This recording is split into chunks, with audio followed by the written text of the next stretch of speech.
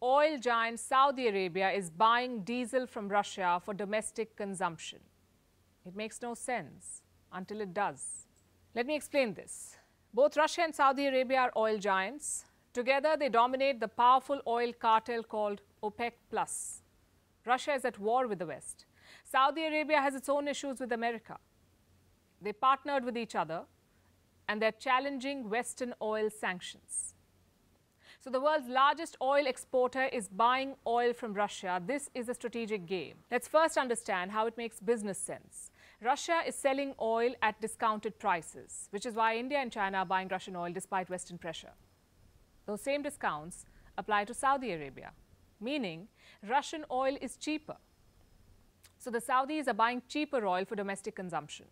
They're also refining some of the Russian diesel and exporting it to third countries at a higher price.